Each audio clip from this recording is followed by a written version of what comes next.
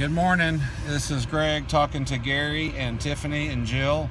As y'all might know, Gary's going to be the clinical director of our practice, and he and I are working hard to streamline and make a single way that all the practitioners, myself and you guys included, use the Athena Health. We want it to be identical across the board, no matter which provider it is, so that there's only one set of training that we have to do for the staff, and that way we'll have less problems of things getting lost, etc. So good luck to you two today. Let me have some feedback of how things are going.